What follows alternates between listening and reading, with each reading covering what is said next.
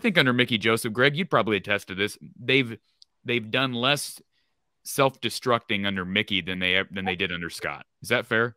Absolutely. I mean, no, it's turned into the exact opposite, where guys now want to play and play hard and believe in themselves and believe in their coaches. I mean, that's the biggest thing that, you know, Mickey brings and Bill Busch brings is so much just the attitudes that they have and the relationships that they have with the players. It's unbelievable. And yeah, it's a totally different squad than you saw under Scott Frost. You got guys now that believe that they can actually do it. And you've seen them, you know, ever since the coaching change was made, there's a definite change in the attitude and just the way guys play.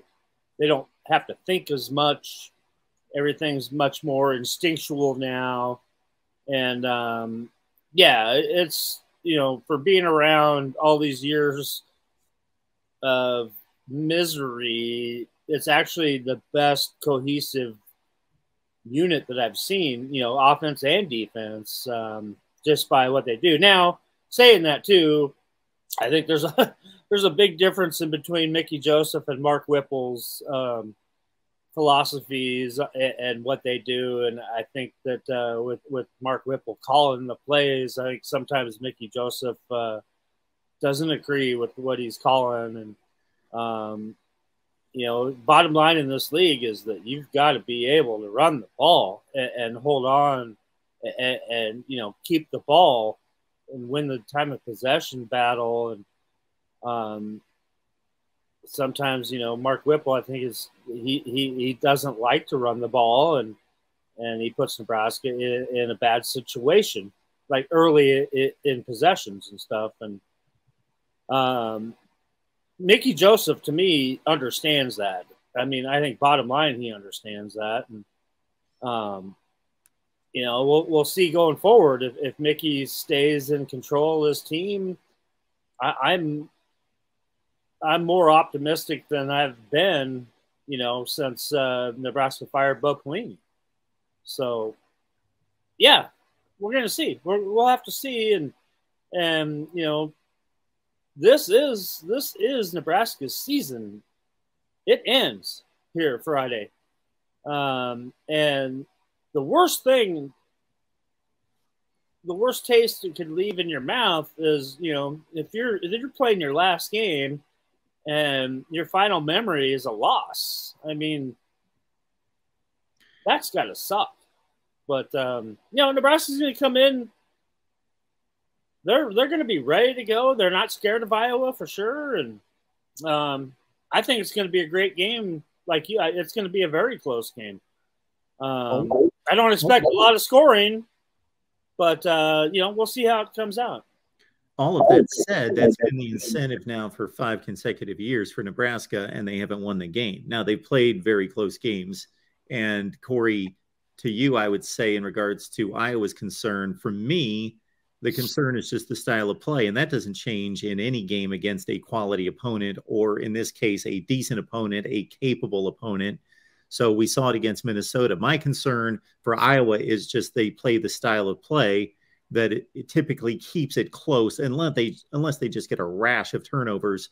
But I have no concern over terms of Iowa's mindset, their focus, their fundamentals. All of that's going to be on point. I can just about guarantee it. I have all sorts of confidence in this roster and their coaches and their ability to get ready for a big game, and they know what's on the line. And then they're used to close games. They're used to the type game that we saw in Minnesota on Saturday. Well, let me just say this, and then I gotta roll here, Mark. But Anthony Grant, I found it interesting just kind of perusing his season stats. One of his best performances was against Minnesota, which is just kind of a weird stat when you look at it because Minnesota's got one of the best rush defenses in the Big Ten. and he eclipsed 100 yards against the Gophers. So if he can run against this Iowa D, which gave up a ton of yards this past weekend, I don't think he will for the record, because I think Iowa's defense will be resilient and find a way to bounce back. But Iowa has given up yards to Chase Brown, to Blake Corum, to Mo Ibrahim. If Grant can eclipse 100 yards, you're guaranteed a close game. I mean, you're not running away with it if Iowa's bending. Because the only way that I think Iowa runs away with this thing is if Nebraska can't run the football, Iowa just owns field position, because the offense is just not going to make consistent drives down the field. They had a good first quarter against Minnesota. I know the Sam Laporta injury hurt. We'll see on his status for Saturday. That'll be a storyline to follow. But I have a feeling this game is going to come down to Spencer Petras and the offense needing to go down the field late. You think of the last 2 years, Mark, that Iowa's won this game. Spencer Petras has really not had to do a whole lot. I know the 2020 game, I'm trying to think, the 2020 game is a weird game. I know it was the Zach Van Valkenburg fumble recovery pick, whatever you want to call it, there at the end that kind of sealed the deal. Last year, you had the blocked punt and return by Kyler Fisher and a big run by Tyler Goodson.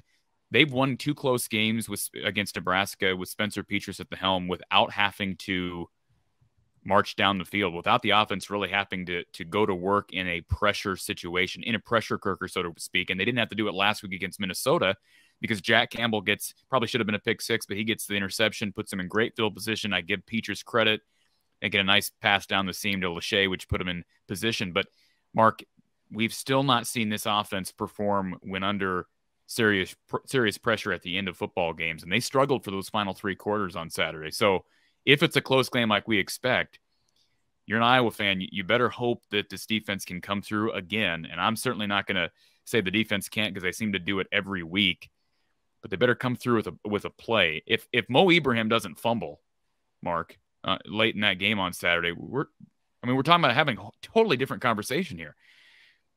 And Iowa's its way out of games, just kind of like Nebraska has Nebraska its way out of games. So that's a wicked combination for Cornhusker fans when you have Iowa consistently finding ways to win games and Nebraska consistently finding ways to lose games. But that being said, I think it'll be close. If it's a close game, you've got to tip your hat towards Iowa. So that could be kind of a preview on my prediction, Mark. But this will be